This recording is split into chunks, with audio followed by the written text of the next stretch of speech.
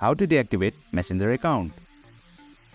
Hey there, welcome to Insightful Tutorials. Have you deactivated your Facebook account but not Messenger because Messenger did not get deactivated automatically while deactivating Facebook? If so, you are in the right place. Without further ado, let's learn how to deactivate your Messenger account. Open Messenger on your device. You will land on the chat section. Tap on the hamburger icon at the top, then tap on the settings icon. Make sure you are logged into the correct account. If you are in correct account, scroll down to the end, tap on personal details. Under account settings, tap on personal details. Select account ownership and control. Here you can see deactivation or deletion. Tap on it. As you can see, my Facebook account is deactivated but not Messenger, and I am getting the message deactivated except Messenger on my account. But if you have not deactivated your Facebook, then you won't see the interface as shown on the screen. So make sure to watch my tutorial on how to deactivate Facebook account at first. I have given the link to the video in card section and description below. Once you have deactivated your Facebook account, select the correct account with deactivated except Messenger text. You will be directed to account management page.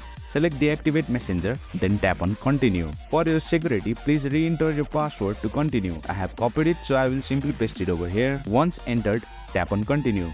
Now, confirm the temporary Messenger deactivation pop-up. Simply tap on deactivate Messenger and boom, you have successfully deactivated your Messenger account. Keep in mind that deactivating is temporary. Whenever you log back into your account, it will be reactivated automatically. With that note, today's video came to an end. If you found this video insightful, please don't forget to hit the like button and make sure to subscribe to our channel for more insightful tutorials.